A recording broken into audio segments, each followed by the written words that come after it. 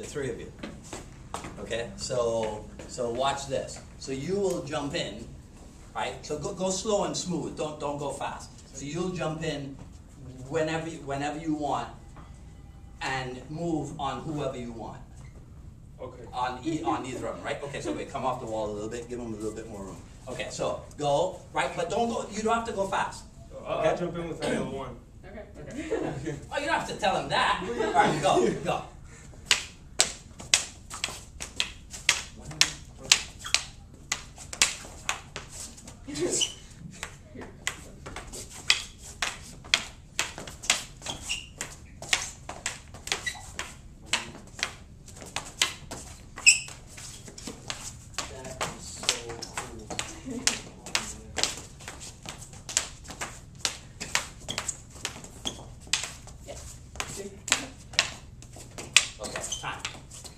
See it?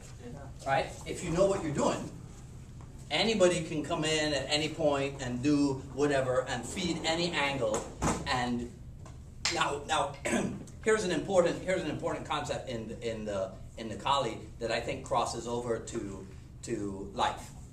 If you mess up, so-called mess up, you don't worry about it. You don't stop and go, oh man, start over or whatever, right? So if we're going, right, and something happens, it's like, oh, okay, all right, start again. See, you just killed, that's like 5 seconds of your life that you will never get back, right, and you just wasted it.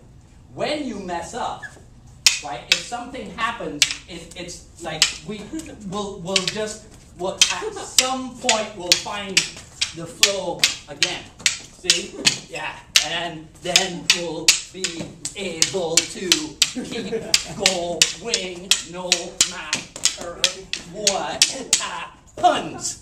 You see? You understand? And that's how you can turn it into something cardiovascular too, which is why I only do it for 10 seconds, because I'm old, right? But because we know the drill, we can experiment with it. We can, put stuff in, take stuff out, what have you. So you saw what I took out, right?